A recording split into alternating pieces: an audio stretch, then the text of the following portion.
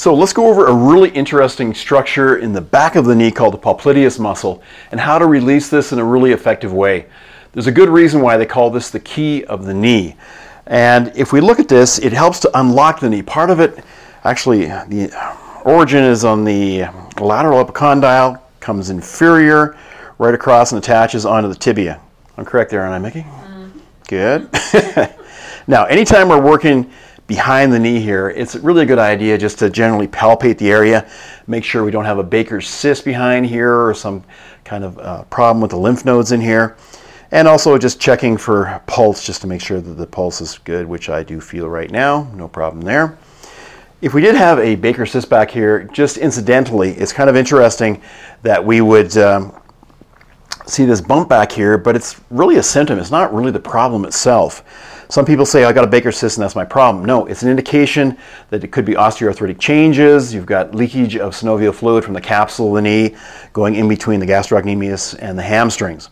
So, in terms of the actual muscle itself, there's a few things here, technique-wise, I would like to show you.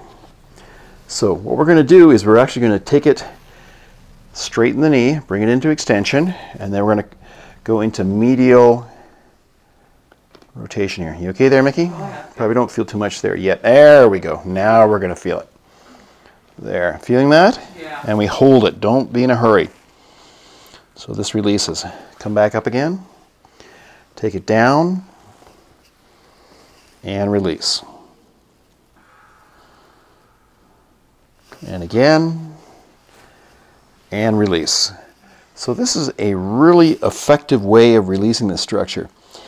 Anytime a patient presents and they have posterior knee pain, you really have to check out this muscle, the popliteus. There's another one under here called the plantaris that is also very important, but we've got to be a little bit careful making sure that we actually check the pulses first.